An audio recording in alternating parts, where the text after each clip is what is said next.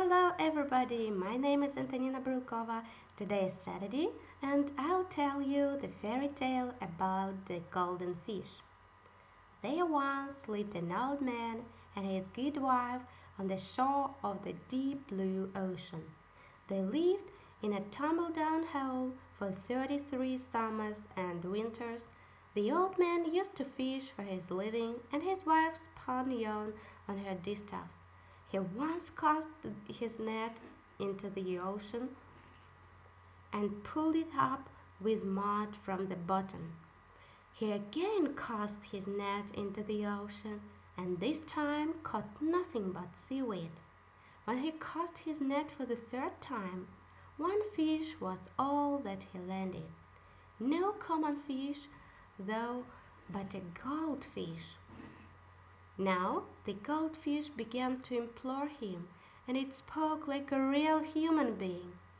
"Put me back, old man, into the ocean. I will pay you a right royal ransom. I will give you whatever you ask me." The old man was astonished and frightened. He had been fishing for 33 summers, but had not heard of any fish talking.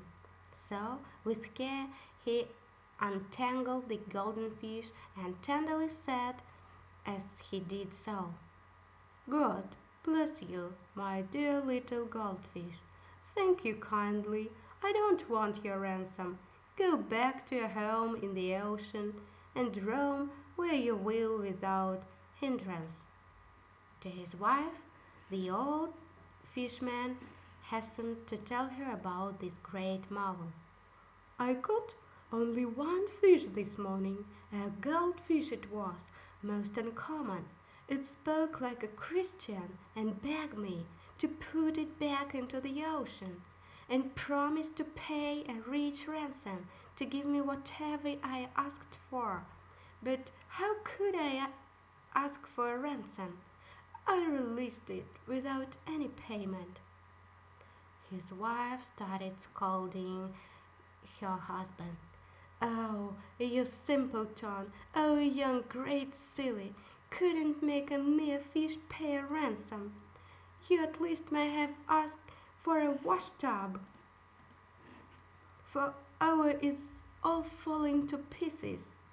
The old man returned to the seashore, where the blue waves were frothing lightly. He called out aloud for the goldfish, and the goldfish swam up and demanded, "What is it, old man, you are wanting?"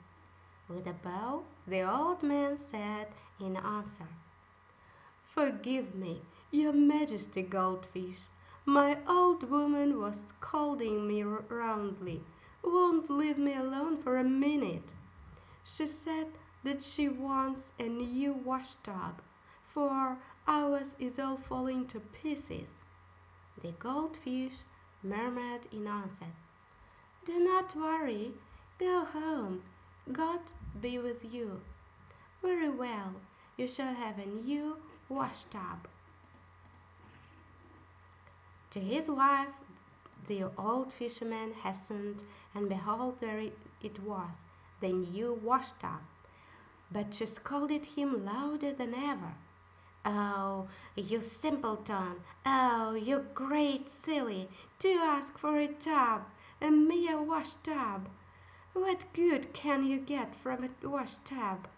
Return to the goldfish, you silly! Bow down low and ask for a cottage."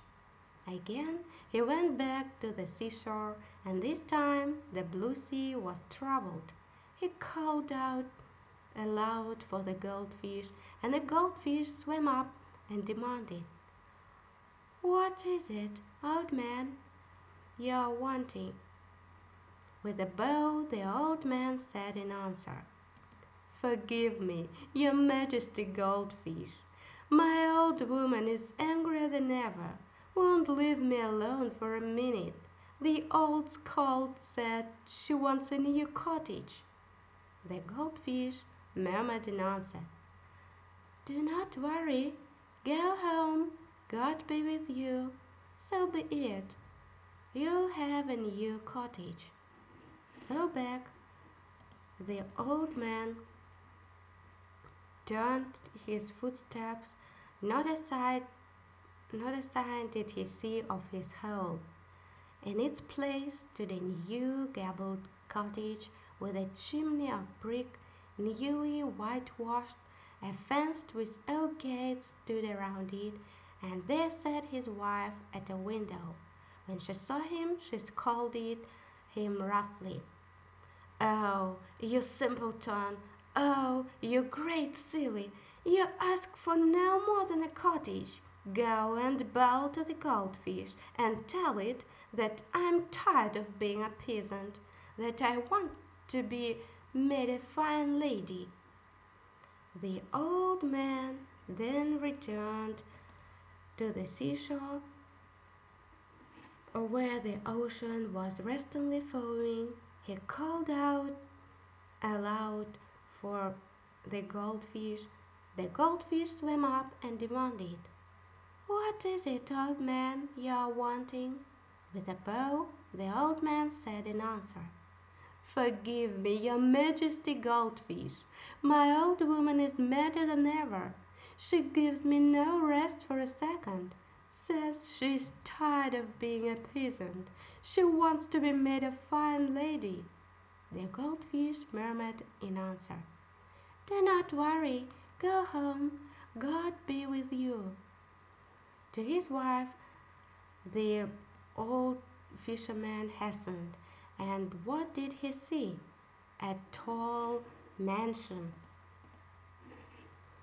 On its white marble stairs his old woman. She was wearing a rich sable jacket and headdress in gold, all embroidered. Her neck was with pearls heavily leaded. She wore golden rings on her fingers. She was shod in the softest red leather.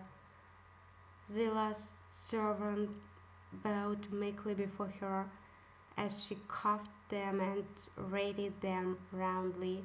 The old man then approached his wife, saying, "Greeting, your ladyship, greeting, fine lady. Now I hope that your soul is contented." She angrily bade him be silent and sent him to serve in the stables. First a week slowly passed, then another. The old woman grew prouder than ever. One morning she sent for her husband and said, "Bow to the goldfish and tell it I am tired of being a lady, and I want to be made a tsaritsa." Her husband implored her in terror, saying, "Woman, you're surely gone crazy. You can't even talk like a lady. You'd be mocked at all over the kingdom." His old woman grew madder than ever, slapped his face, and then shouted in passion, "How dare you, mujik, stand and argue with me, a fine lady? Go at once. If you don't, then I warn you, you'll be dragged to the shore willy-nilly." The old man went down to the seashore. The ocean was swollen and sullen. He called out aloud for the goldfish, and the goldfish swam up and demanded, "What is it, old man, you're wanting?" With a bow, the old man said in answer, "Forgive me, your majesty, goldfish. Again my old woman's gone crazy. Now she is tired of being a lady. She wants to be a tsaritsa." The goldfish murmured and answered, "Do not worry. Go home. God be with you. Very well. She shall be a tsaritsa." To his wife the old fishman hastened, and what did he see? A grand palace. In the palace he saw his old woman. At the table she sat, a tsaritsa, attended by nobles and boyars. They were pouring choice wines in her goblet. She was nibbling sweet gingerbread wafers. Around her grim gods stood in silence with halberds upon their broad shoulders. The old man was aghast when he saw this. He bowed to her feet and said humbly, "Greetings, O mighty Tsaritsa. Now I hope that your soul is contented." But she gave not a glance at his husband. She ordered him thrust from her presence. The boyars and nobles all hastened and drove him with blows from the chamber. The guards at the door waved their halberds and threatened to cut him to pieces. All the people derided him, saying, "Serves you right now, you ill-bred old fellow. Your jerk this will teach you a lesson to keep to your station in future." First a week slowly passed, then another. The old woman grew prouder than ever. She sent for her husband one morning, and her chamberlain hailed him before her. The old woman spoke thus to her husband: "Go, bow to the goldfish and tell it that I am tired of being Tsaritsa of the seas. I want to be mistress, with my home in the blue ocean waters. The goldfish I want for my servant, to do my commands and my errands." The old man durst not contradict her nor open his lips to make answer. He sadly set out for the seashore. A tempest raged over the ocean. Its waters were swollen and angry. Its billows were boiling with fury. He called out aloud for the goldfish. The goldfish swam up and demanded, "What is it, old man, you're wanting?" With a bow, the old man said in answer, "Forgive me, your majesty, goldfish. What shall I do with my cursed old woman? She is tired of being Tsaritsa of the seas. She wants now to be mistress, with her home in the blue ocean waters. She wants you to be her own servant, to do her commands and her errands." Not a word spoke the goldfish in answer. It just swished its tail and in silence disappeared in the depths of the ocean.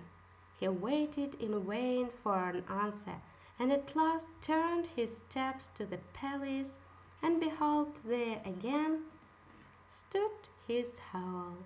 On the doorstep sat his old woman with the same broken wash-tub before her. This is the end.